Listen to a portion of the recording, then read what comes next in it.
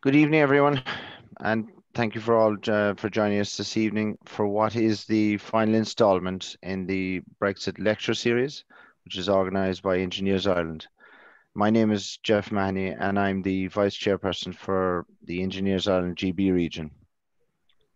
Before I introduce the three keynote speakers that have kindly offered to support the GB region with their presentation, I would like to ask Maurice Buckley, the Engineers Ireland President, to say a few words. Maurice?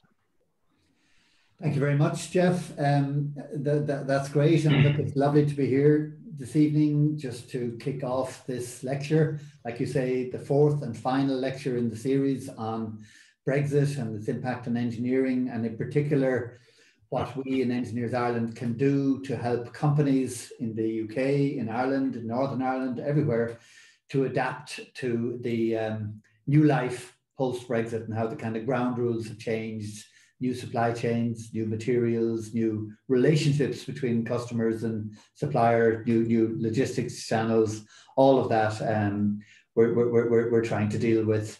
It's a very exciting time, and really we've had a couple of parallel events going on in Engineers Ireland, just trying to get the profession ready, if you like, or trying to see how we as an organisation, professional organisation, can support our members as we come out now of the COVID-19 pandemic.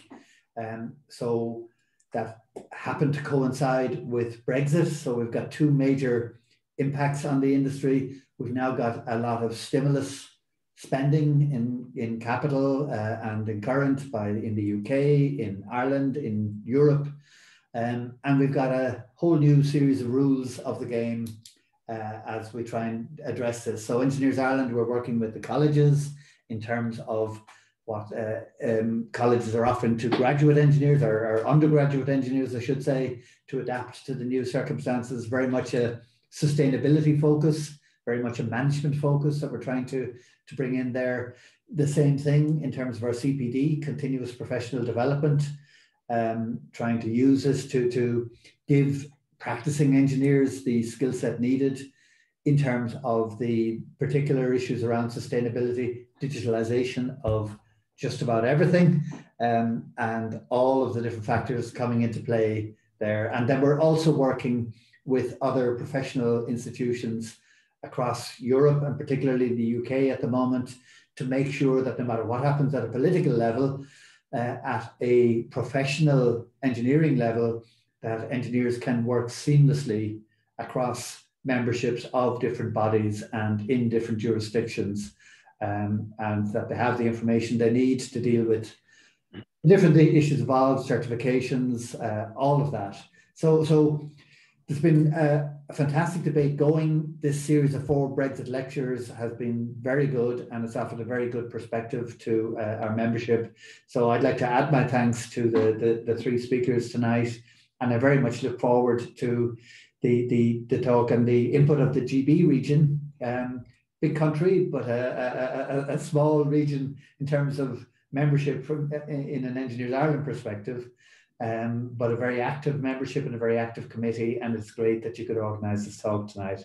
So thank you very much for inviting me along, and I look forward to hearing the 3 speakers. Thank you, Jeff. No problem. Thanks, Maurice. So the 3 speakers, starting with Dominic Jones. Dominic is a partner in the construction and planning team at UK law firm Blake Morgan. His team consists of 25 specialists spread across 5 offices, advising on all stages of construction, engineering, development, and infrastructure projects. This evening, Dominic will be discussing developments in the construction sector from the perspective of the post-Brexit Great Britain. Lisa Boyd is our next speaker, and Lisa is a director of Belfast law firm Cleaver Fulton Rankin. Lisa heads up the firm's public procurement team. Her expertise spans across a number of practice areas, including contentious and non-contentious procurement, public procurement, construction, and PPI or PFI projects. Lisa is on the panel this evening to speak on Brexit from the Northern Ireland perspective. And last but certainly not least, Shauna Mulryan Shauna is a consultant in the projects and construction team at LK Shields Solicitors in Dublin. LK Shields is a firm of choice for contentious and non-contentious construction matters. Shauna advises both Irish and international clients operating in a broad range of sectors, including renewable energy, healthcare, residential, and telecommunications. This evening, Shauna will be discussing the impacts of Brexit on the construction sector from the Irish perspective. And finally, before I move on to the speakers, or we move on to the speakers, as I hand over, I would like to ask the audience to utilize the Q&A chat function at the bottom of your screens to present any questions you might have at the end of the presentation. And they will obviously list themselves out, and we'll deal with them accordingly and move down the chain. Again, I'd like to extend my thanks to Dominic, Lisa, and Shauna for lending their support for this evening, and look forward to hearing what you guys have to say.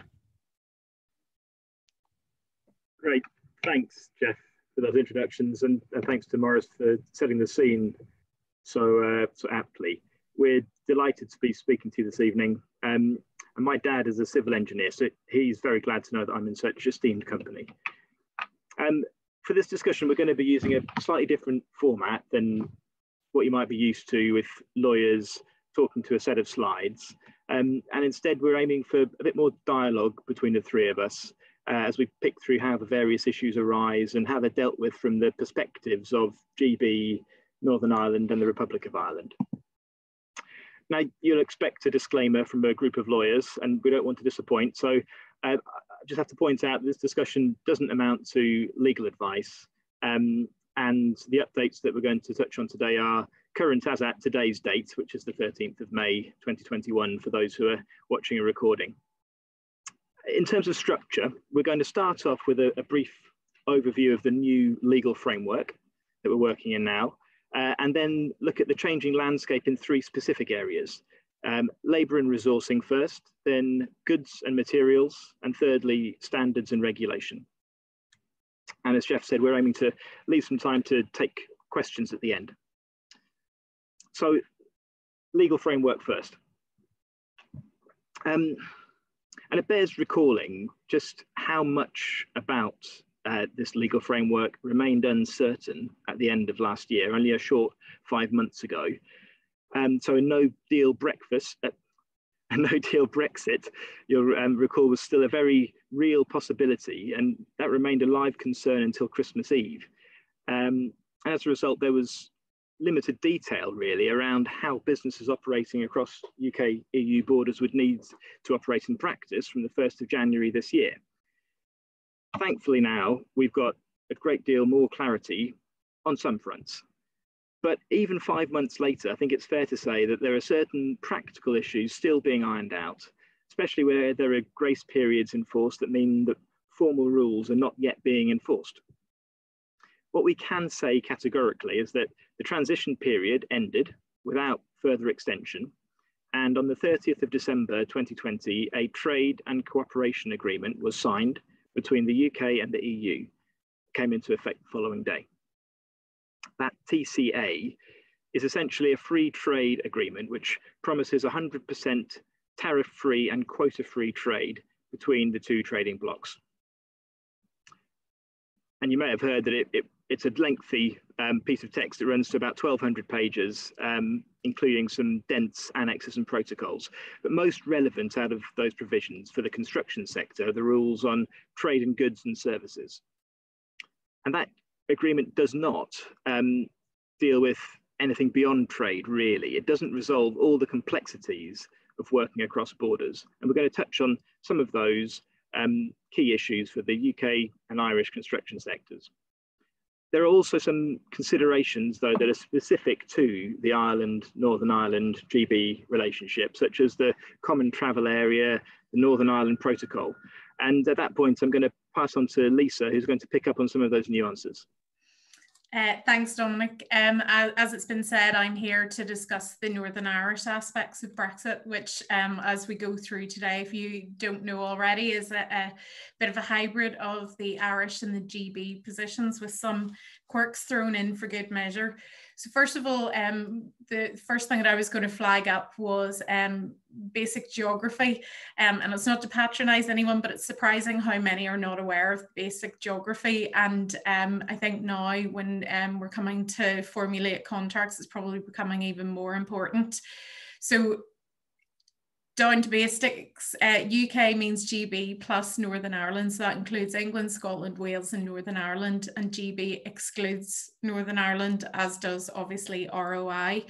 So I would just urge anybody who is entering into any agreements to take care in drafting clauses that use phrases such as mainland UK, because they don't have any legal definition and will, if you use mainland UK, will incorporate Northern Ireland.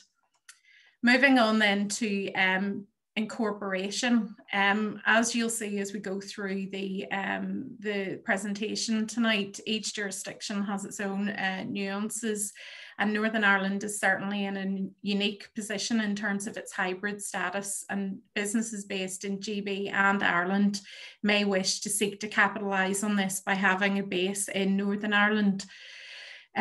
Specific advices should be sought to ascertain if the benefits can be derived simply from having an incorporated body in Northern Ireland, or if a physical presence is also required, and this may differ from company to company.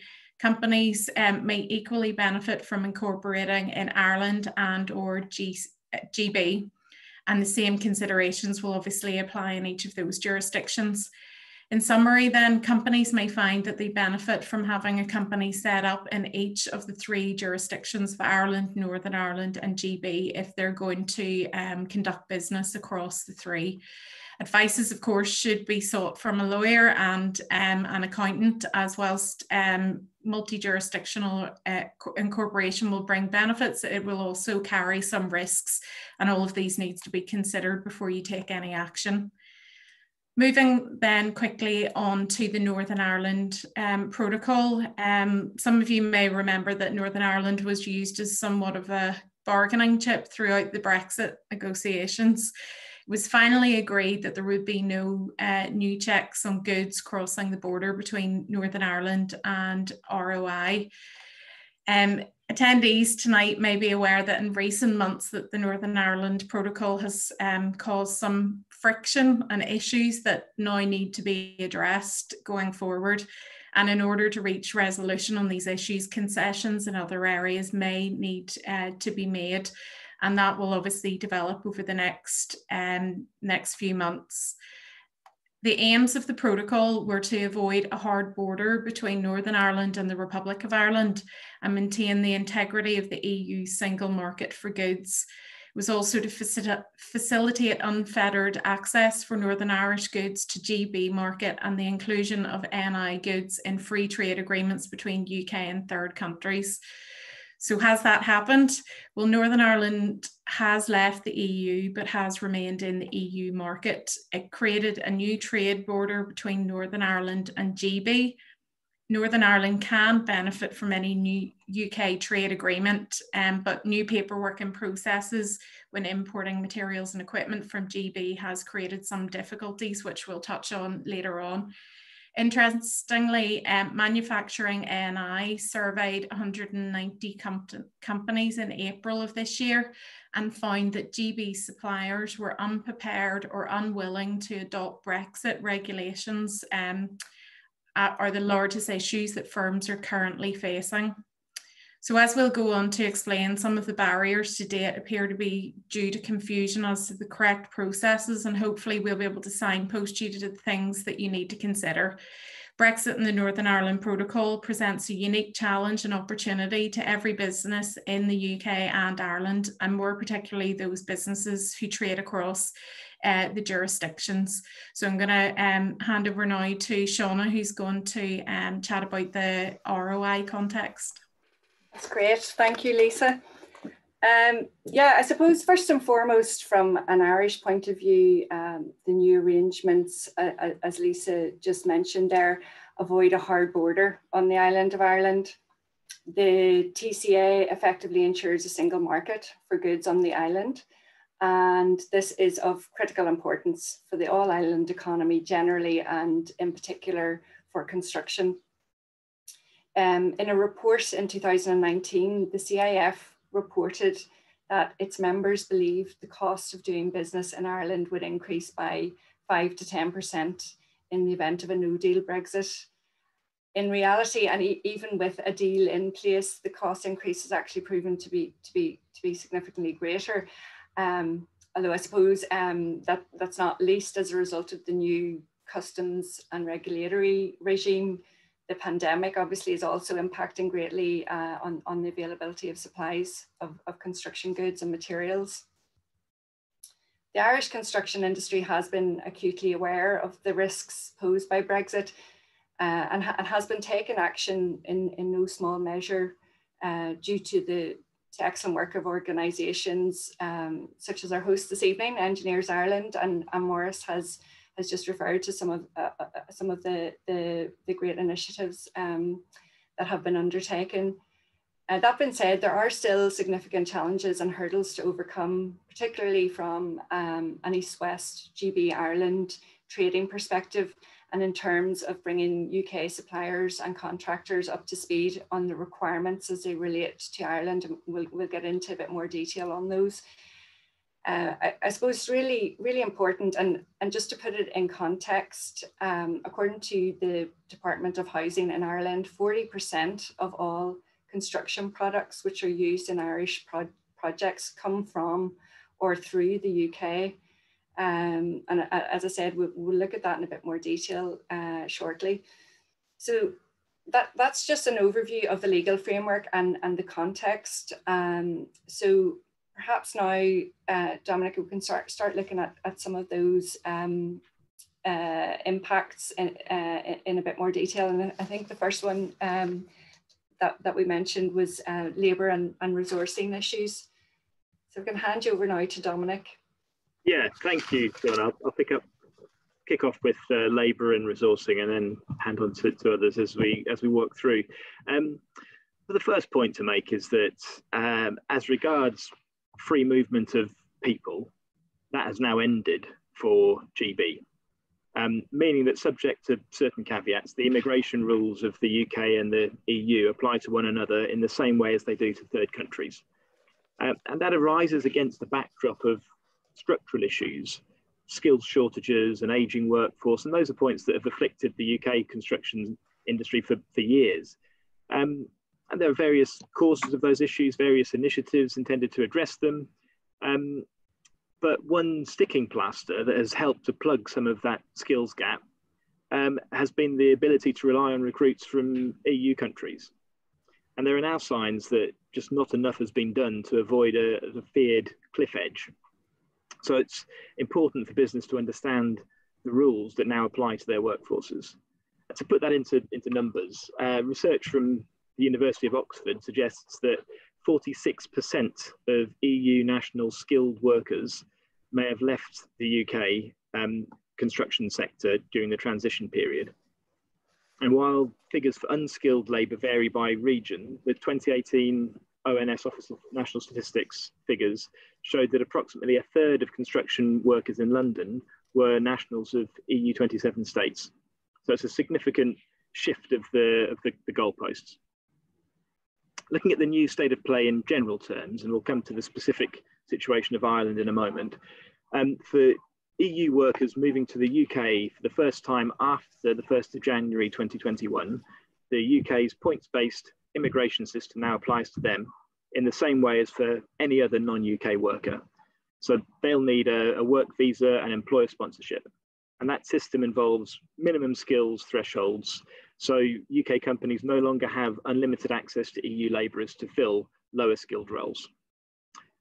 The skills thresholds that I mentioned have been reduced.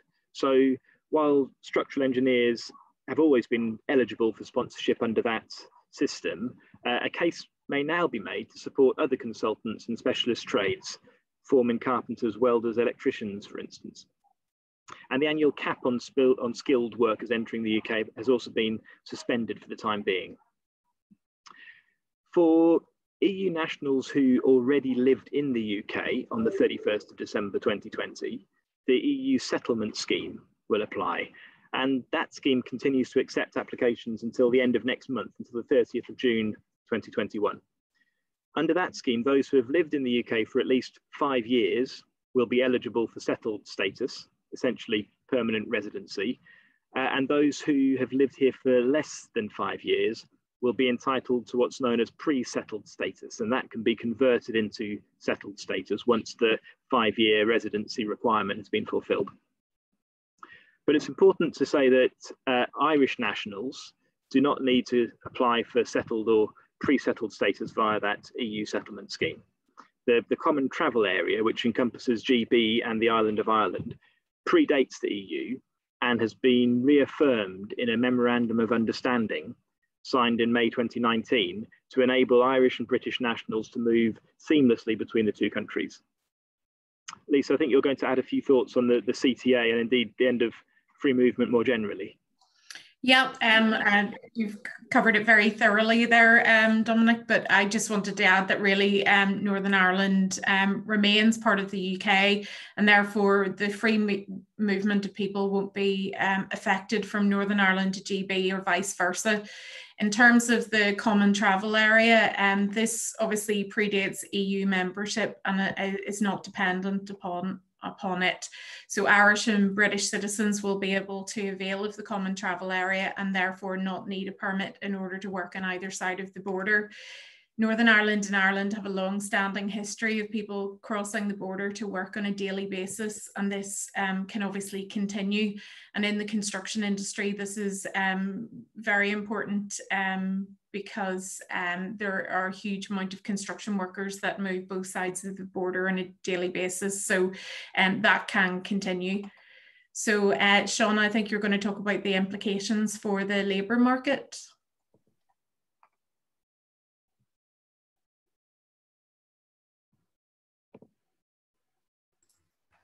All right, just yeah, thanks, Lisa. Yeah, I just wanted to briefly add, just in relation to the Common Travel Area as well. The withdrawal agreement and the TCA expressly provides for the right of Republic of Ireland and the UK to make their own arrangements as it relates to the CTA. The main legislation in Ireland that deals with this is the withdrawal of the UK from the European Union Consequential Provisions Act 2020, which was enacted in Ireland in December 2020. So that legislation amends the Immigration Act 2004 so that UK citizens do not come within the definition of non-nationals for the purposes of that legislation. It also amends the Employment Permit Act 2006, such that UK citizens are included in an Irish company's EEA employee count for the purposes of making up the 50% EEA employee count for companies in order for employment permits to issue. So it's hoped that this will actually be of assistance in particular in terms of cross-border partnerships in the context of public procurement in the future. So broadly speaking, as Lisa and Dominic have outlined, the UK and the EU have committed to a level playing field for open and fair competition in relation to their labour markets.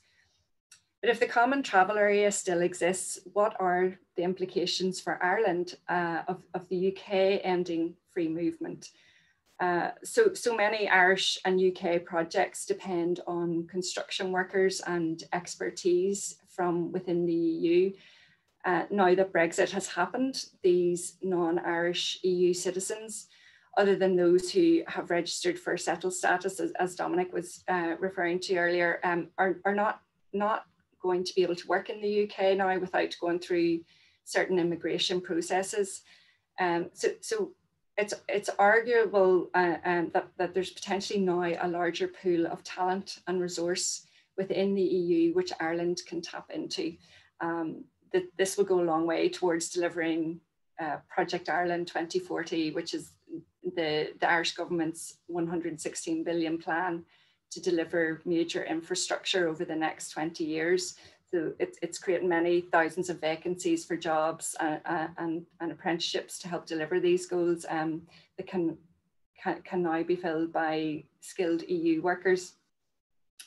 Ireland's expertise is known globally, but we do have shortages of resources in key areas. So to a certain extent, the UK's loss of EU workers here is potentially Ireland's gain. Dominic, I know I'm going to talk a bit about mutual recognition of qualifications here as well, but I think now is maybe a good point for you to jump in on that. Yeah, thanks, Sean. I'll make a few comments and then pass on to you. I guess the key point is that from the 1st of January this year, the EU directive on the mutual recognition of qualifications no longer applies to the UK, one of the other consequences of Brexit. So that means that qualifications gained in an EU country will now need to be recognised by the equivalent UK regulator, although qualifications recognised before Brexit will continue to be valid. That's an important point to note. But the consequence is that some professional services firms are having to consider fundamental changes to their business models. An example is the UK architectural practice behind the Pompidou Centre in Paris, which had previously served its EU clients from London, has now decided to set up a Paris office as a gateway to Europe. Now, the expressed intention of the Trade and Cooperation Agreement is to avoid the need for companies to establish that local presence in order to continue doing business. It may be beneficial for other reasons, as Lisa alluded to, but that's the intention of the TCA. What we're seeing is that in reality, things are turning out to be more complicated due to potential issues with recognition of qualifications on one side, insurance arrangements as well, and there's a sense that EU clients are just more cautious about employing UK-based professionals. But Sean, I was going to pass on to you because I think there's some better news that we can share with Irish and UK construction professionals. Yes, thanks Dominic, and and actually we'll see how that's the case also with respect to the services issue and how the TCA deals with that. So yeah, as you said, the EU directive on professional qualifications no longer applies. Since January 2021, mutual recognition ended, and those getting UK qualifications in the future may need to get their qualification recognised in Ireland. The good news is that it doesn't affect you if you've had a UK qualification recognised in Ireland before the 31st of December 2020, and that includes applications that were in the process of being recognised. So potentially it's going to be more of an issue for professionals who are working towards getting their qualifications. And in that regard, certainly each regulated profession is working to make the process of mutual recognition as painless as possible.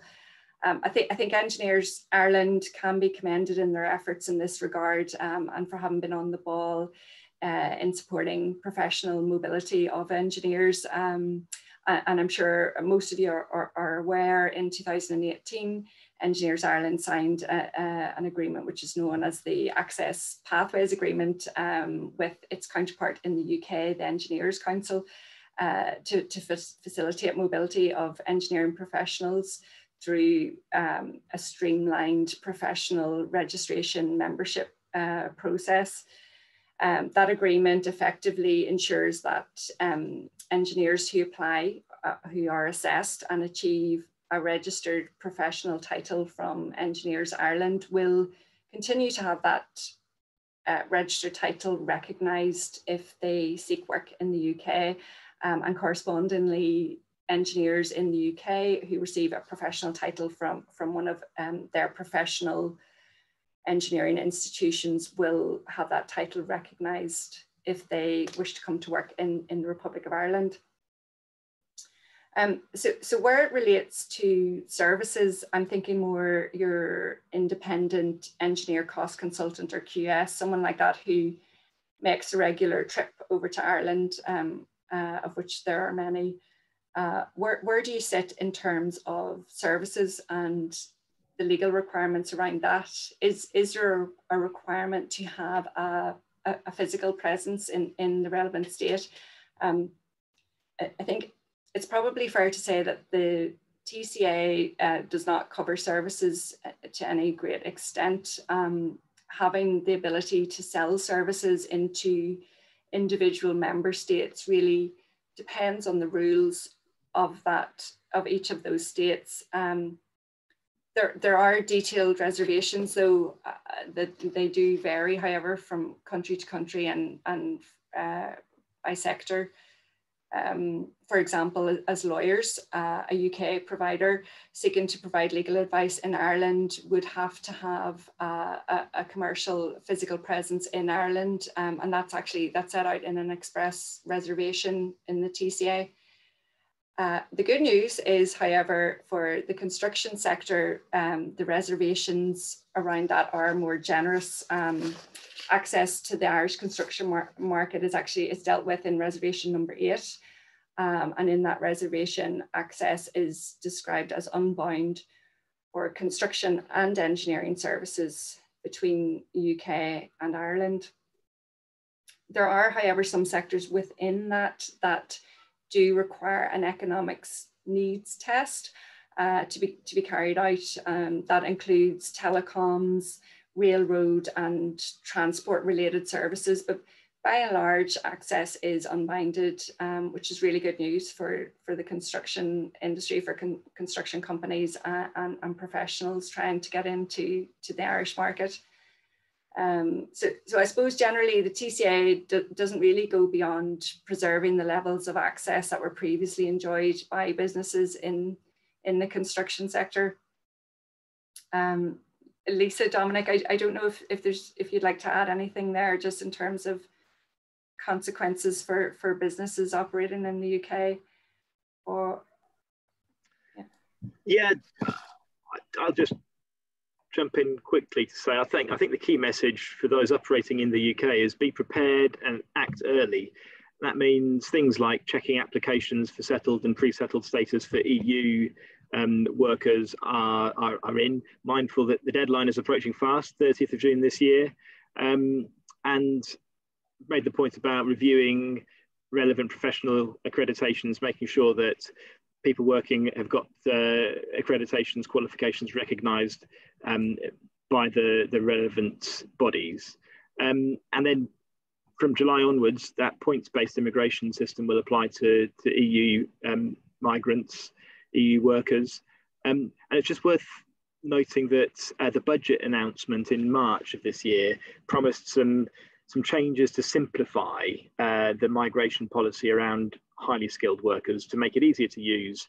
And there's a roadmap that's due to be published in the summer with an elite points-based visa that's expected to be introduced by March 2022. Lisa, I'm not sure if you had anything to add before Shauna picks up. Yeah, really the position in Northern Ireland is the same, and I think all we can do is emphasise that impending deadline for everybody, and to make sure that everybody identifies any workers within the businesses and make sure that that deadline is met.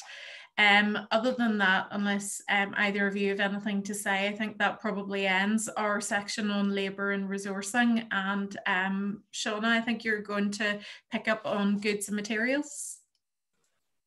Yeah, that's great. Thanks, Lisa. Yeah, so just to look at the area of the movement of goods between UK and the EU, while the TCA creates a free trading area under the TCA terms with zero tariffs and quotas, the situation will still be very different compared to the frictionless trade that was enabled by the EU's customs union and single market. So goods now imported into Ireland from Great Britain they're subject now to customs processes. And in preparing for this, the revenue in Ireland have really emphasised to business the need to get an economic operators registration identification number, or EORI for short. Once that number is obtained, it's used as a common reference for interacting with customs authorities across the EU and member states. Take-up's been successful. As of September last year, more than 67,000 businesses had registered for an EORI. Yeah, so traders will need an EORI number if your business is going to be making customs declarations or getting a customs decision in Ireland. I think a lot of the holdup and delays that we're seeing reported at ports has been as a result of these issues, and I suppose the fact that perhaps importers are not prepared or not fully aware of the extent of the new requirements. So I guess if you are a UK company with operations in Ireland, or you're seeking to do business in Ireland in the future, it's important that you investigate this process and get registered as soon as possible. Application for an EORI can be done through the Revenue website. In reality, what we're seeing on the ground is that once businesses have their EORI number, much of the customs work has actually been outsourced to third-party providers, and would recommend that companies also take tax advice on these matters in any event. Dominic, Lisa, maybe you have something to add there just on the goods and materials? Briefly, just on EORIs, if you're, and I'm not sure how relevant this is to the audience tonight, but if you are a GB-based importer or exporter, then I'd say check that your EORI number starts with GB.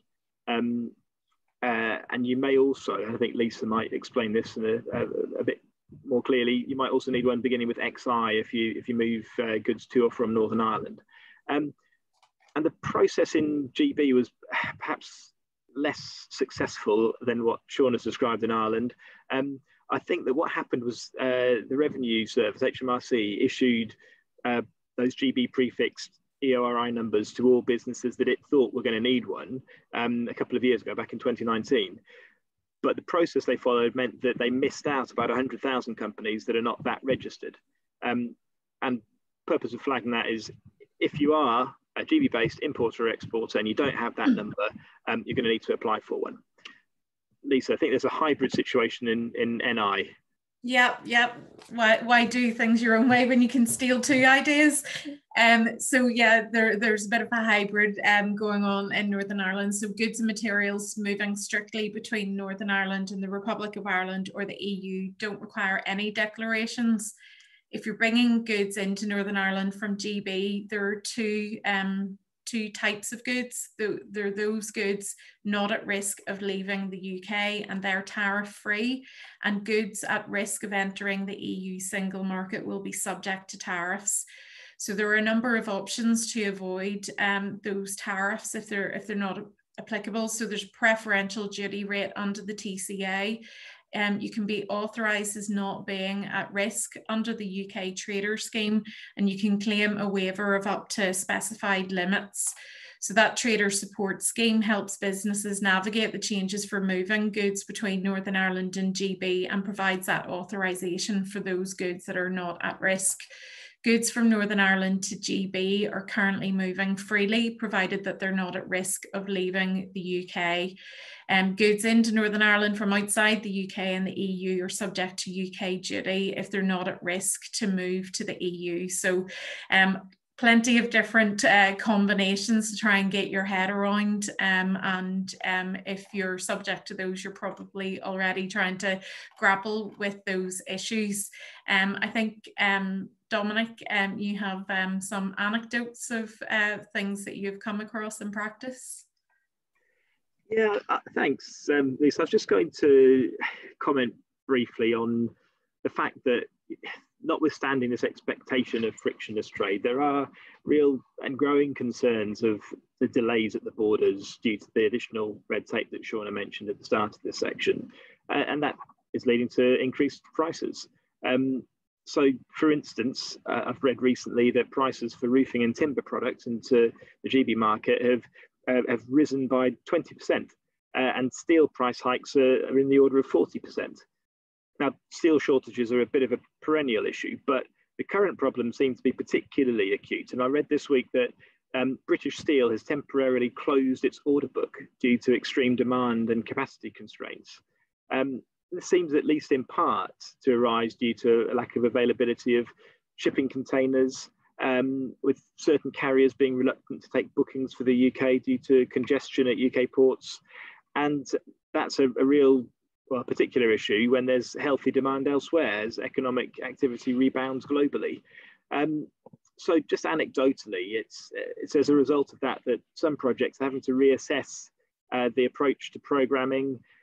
I've heard of some cases where people are considering moving away from just-in-time deliveries for certain items that have got lead times that are more difficult to plan for. Sean, have you got anything to add on that, or something on ATC Carnes to add at this point? Yeah. Thanks, Dominic. Yeah, all I was going to mention was that there's a huge amount of construction UK contractors and subcontractors doing business in Ireland, traveling back and forth on the ferry.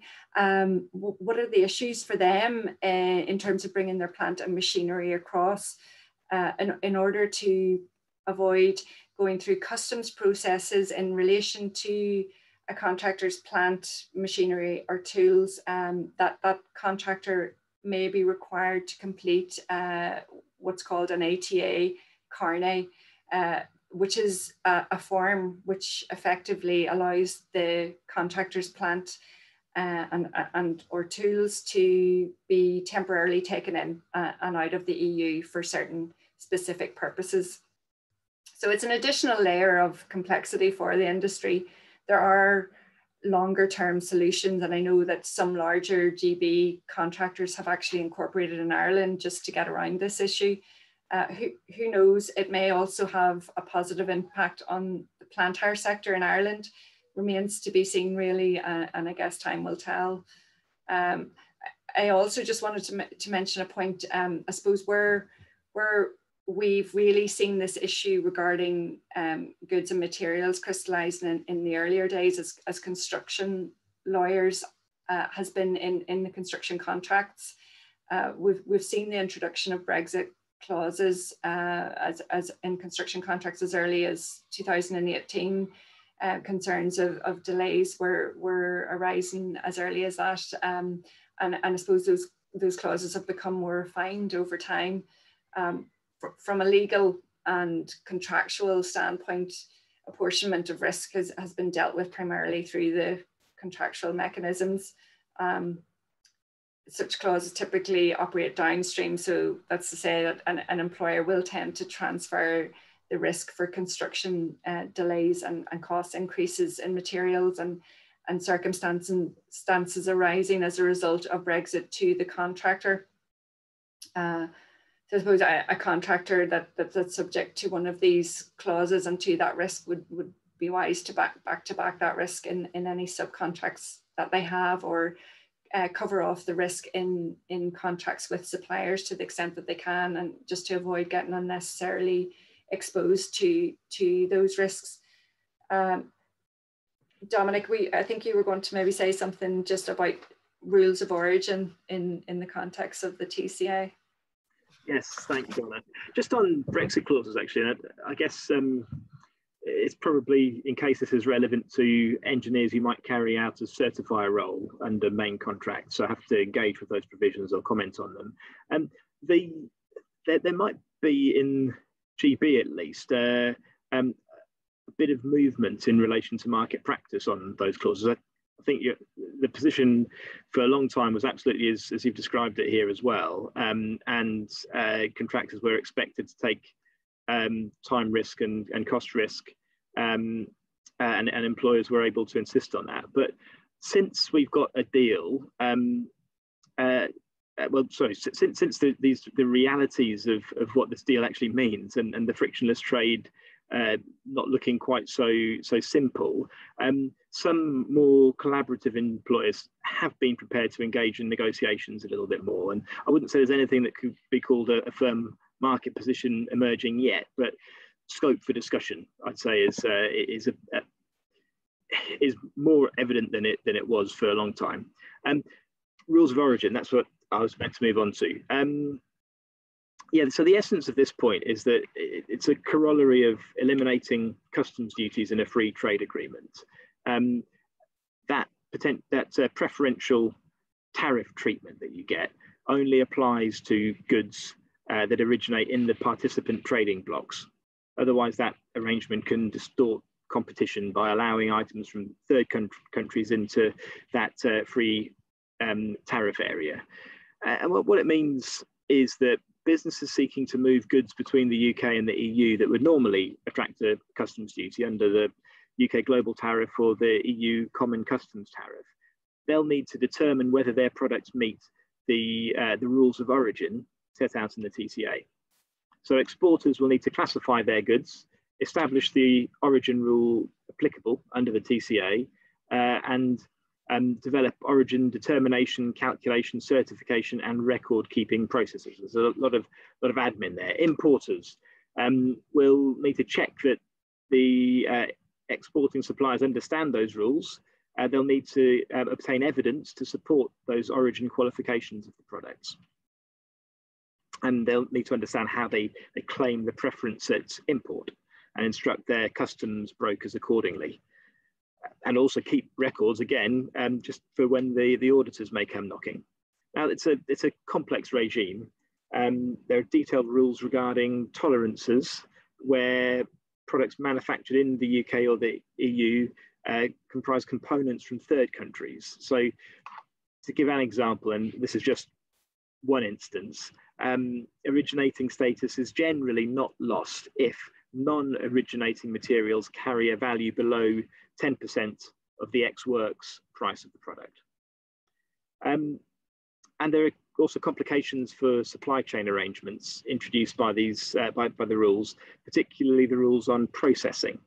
And those set out what does and does not amount to sufficient production to enable a product to acquire and retain originating status. And that's all legal jargon, but an interesting case point that helps to illustrate this is the example of the Marks and Spencer's Percy Pig sweets.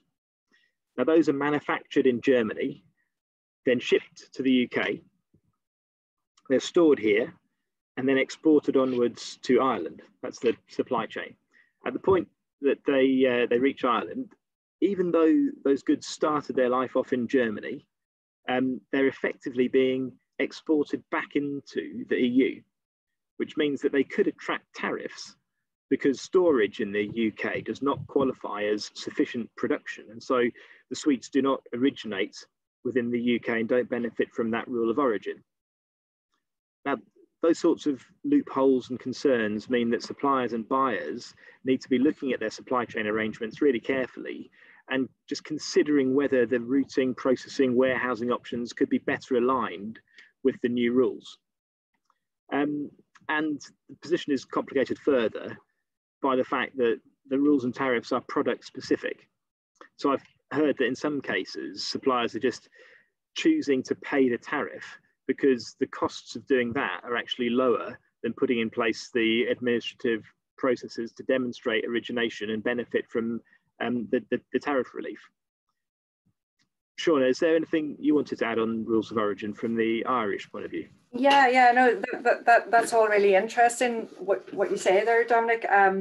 Just, I suppose, from an Irish perspective, if you are claiming that the goods you are importing from the UK attract no duty, you have to actually make that claim through revenue. It's not an automatic no duty scenario. So importers have to establish to the revenue, to its satisfaction, that the point of origin of the product is in fact the UK. So additional logistical issues there for those importing or exporting to or from the UK. The process of establishing origin to revenue is quite complex, and it does need to be taken into account. I suppose there will obviously be an increase in costs with those new administrative burdens, and undoubtedly we'll see that they're passed on to the ultimate consumer. I think we're on to the last section, maybe the last area, Dominic, that we said we'd look at this evening. So I'll just move on to that, which was standards and regulations.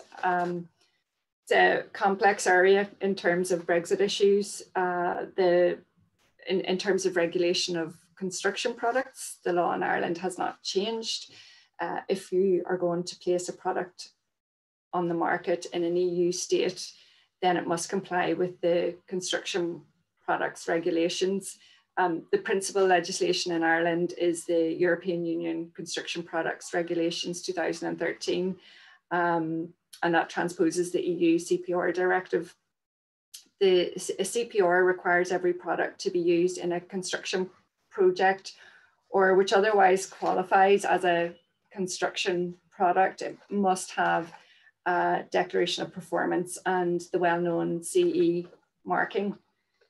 So third bodies called notified bodies assess products and provide certificates of conformity. Crucially, notified bodies must be registered in an EU country. So UK notified bodies lost their status after Brexit. So any products previously certified with the UK notified body will need to be retested and recertified with an EU notified body. If this isn't done, the materials cannot be lawfully used on Irish projects. I think it's it's important to consider also compliance with standards and regulations as an issue under the contract with the employer, the designer, assigned certifier.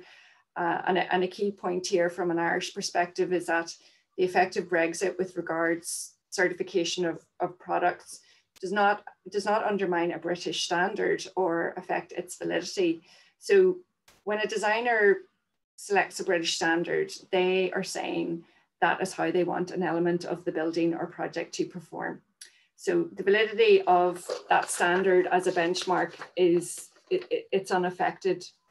Clearly, however, the Irish building regulations will still apply, and except where EU law requires an EU harmonised standard. An example here would be waste disposal.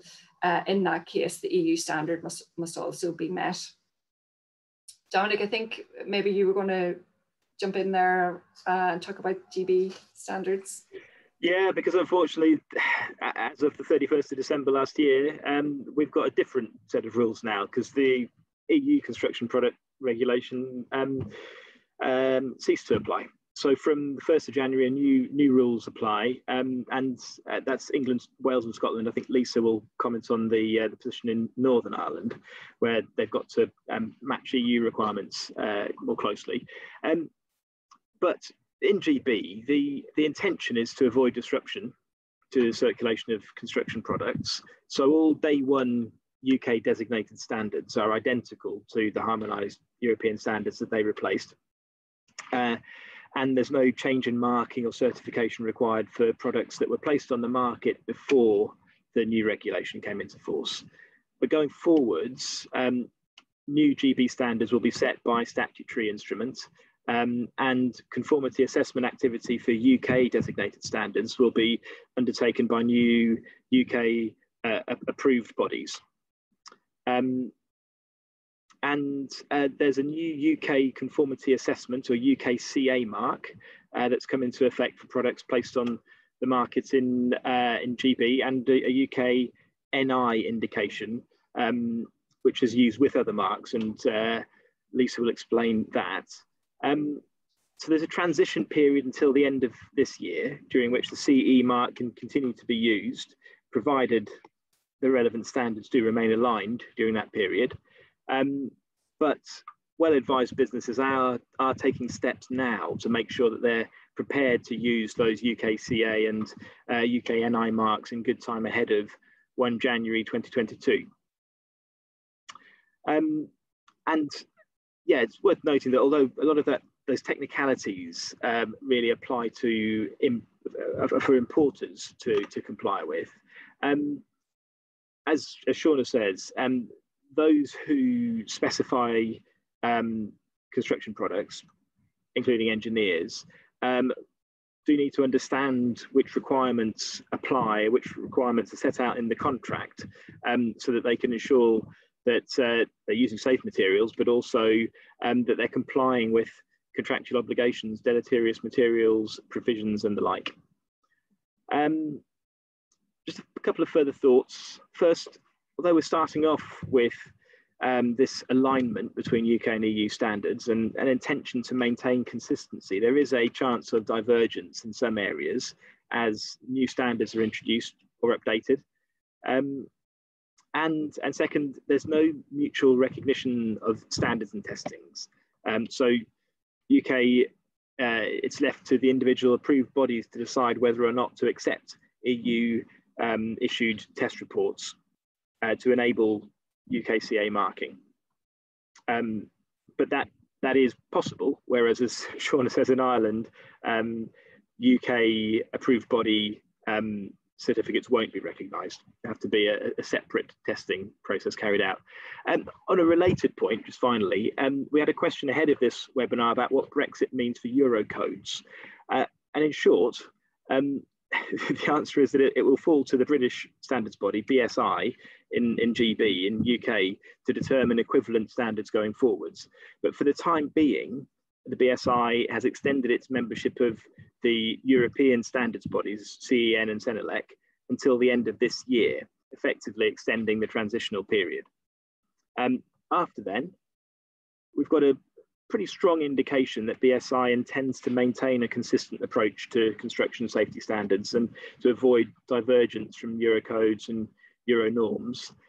So it seems likely that core requirements will stay aligned, but there is potential for the UK to take a different regulatory approach where BSI or the government can be persuaded there's a benefit in doing so. So I'm afraid that on that point, it's another watch this space comment, I'm afraid.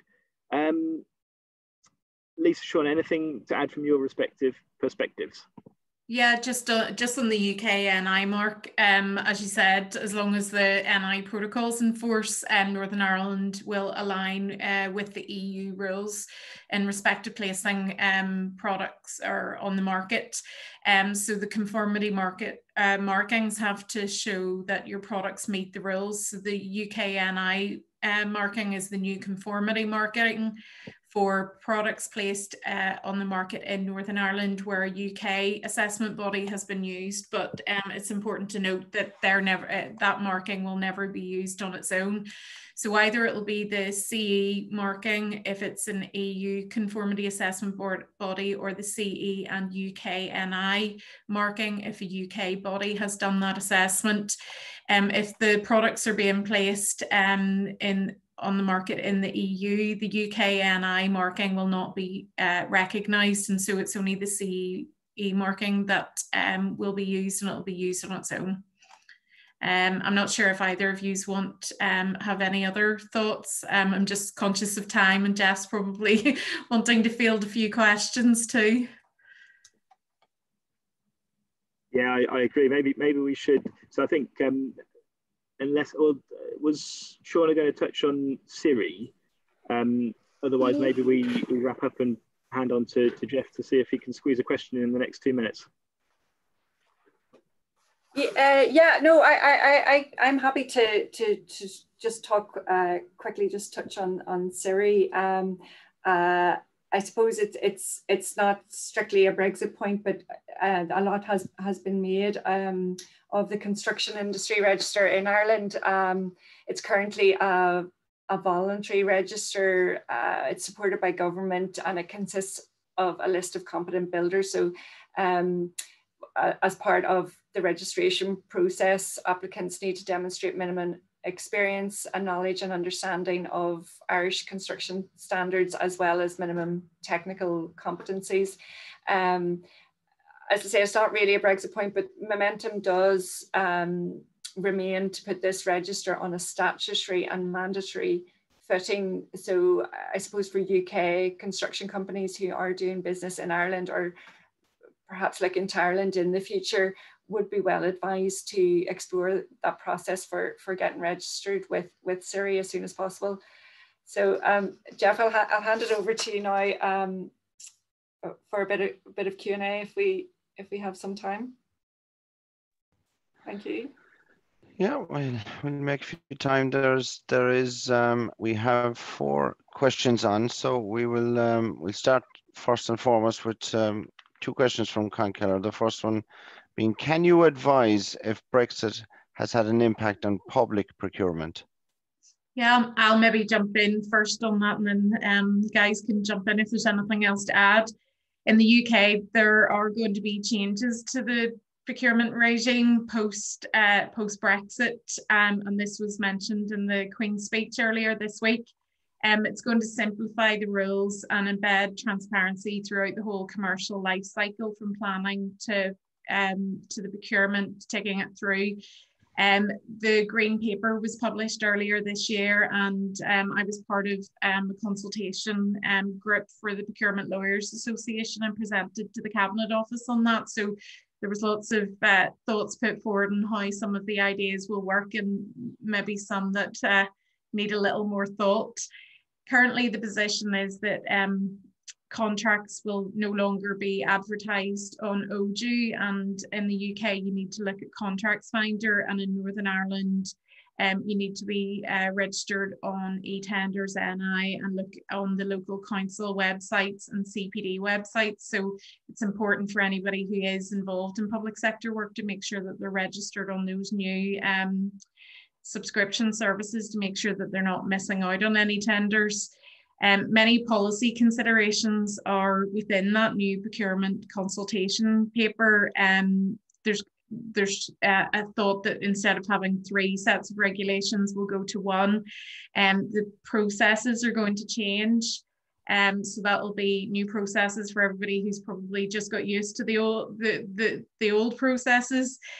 Cap on damages for any claims, possible introduction of procurement tribunals, and centralisation of items such as disputes and debarment, so and pre-registration processes as well. So it looks like there's going to be a real shake-up of the public procurement regulations, and obviously that's going to be within the sort of global agreements that the UK are signed up to, and there's certain things that still need to remain that will align in some ways with the EU. But I think over the next couple of years that everybody involved in procurement is going to see a few changes. So I don't know if the other guys have anything that they want to add to that.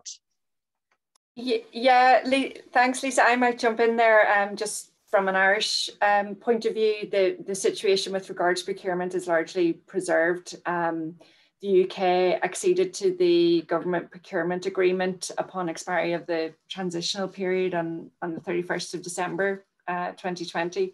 And under the European Union Award of Public Authority Contracts Regulations 2016, contracting authorities in Ireland are bound to treat economic operators covered by the GPA no less favourably than the treatment afforded to economic operators within the EU.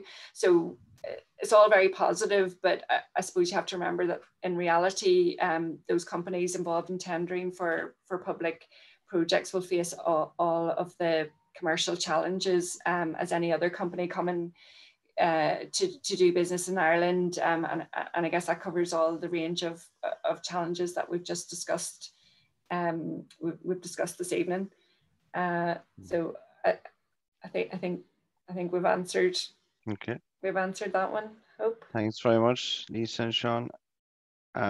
Just the second one then from Con Keller. He asks, does Brexit and COVID present any opportunities in relation to capital spend on projects? So I'll pick that one up first. Well, there's been a lot of rhetoric around the UK government's ambition for the construction sector to lead the economic recovery post-COVID, post-Brexit. You've heard the slogans, build back better, greener, faster. I think also the experience of COVID has accelerated certain trends, like the uptake of off-site manufacture, digital construction tools, and there's a reinvigorated emphasis on sustainable net zero carbon buildings. There's encouraging signs, I'd say, in the market at the moment of a resurgence in activity. I saw a chart the other day that almost looked like the V-shaped recovery that we were promised at one stage. And I think partly that's down to the success of the vaccination programme.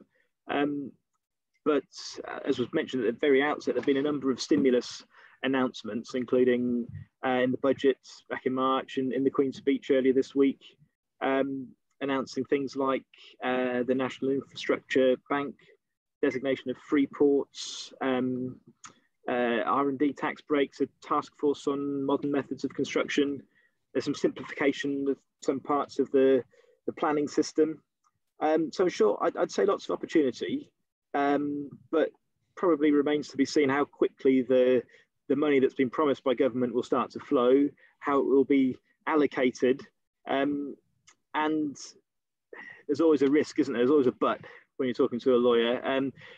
There's that growing sense that unless the current issues with material shortages can be addressed pretty swiftly, that could really hamstring the sector's ability to take advantage of these opportunities that are available. Thanks very much, Dominic. Frank Given is asking the panel the question that if a non-Irish EU citizen working in Ireland needs to work in Northern Ireland for an extended assignment, how will the new immigration rules impact that transfer? Yeah, I'll maybe pick up on that one quickly. I'm not sure if that question was put up maybe before we touched on that section. So hopefully that has been covered. But obviously there's going to be the post the 30th of June. If you haven't applied for settled status, then there's going to be the immigration point system. So that will be the system that will. Norbert Ellenberger has asked, how is the situation for EU or Irish engineers providing freelance engineering services in the UK after June of this year? Are there any precautions that need to be taken for those type of, I suppose, one-off freelance limited company entities? I guess that's similar, isn't it, to what you've just said, Lisa? Save that if you're talking about an Irish engineer in the UK, you've got the common travel area, so that should take you outside of those new rules. But for an EU national, it's what Lisa's just said. I think unless there's anything specific that Lisa or Shauna would add to that. No, I think that's. I think Norbert, you should be more worried about the impact of HMRC and IR35 and the change in landscape for contractors. That's more of a concern, I think, than the movement of people. Moving on, and the last question we have, and conscious of time, Keith Elliott, he says, I understand that there is a significant and worsening shortage of truck drivers in the UK due to the European drivers being unable or unwilling to work in the UK. Does the panel think that this is an issue that is likely to impact construction companies working across the UK and Ireland who routinely move material and equipment between the two jurisdictions? Gosh, well, I hadn't heard of that, but it can't help, can it? If we've already got issues with blockages at ports and problems with additional red tape that weren't anticipated, and if the supply chain is hamstrung even further because you haven't got people to drive the trucks, I think that would be a concern. So unless you're in a free port and you're getting your materials delivered direct on a ship, that's only going to make things worse, isn't it? Absolutely. I think that finishes us for the questions. And if we don't have any more, I would like again to reiterate convey my thanks to Lisa, Shauna, and Dominic, and also for Maurice attending this evening, and the support of always for Engineers Ireland HQ in Dublin through Maureen. It's been a pleasure to have the three of you, and really appreciate your support in the GB's attempts to provide good speakers for this Brexit lecture series. Maurice, is there anything you'd like to close out on? No, thank you, Jeff. Great talk, and I'm pretty sure that the attendees will have enjoyed that. Very good speakers, and I don't know how you did it, but it really felt like you were in one room and you were sort of looking over and back at each other. It was a terrific coordination across 3 screens. So I enjoyed the event, and I hope everybody else did. And thank you again for organising it. Perfect. All right, and with that, I will close proceedings, and thanks again. Thank you, everyone. Thank you all.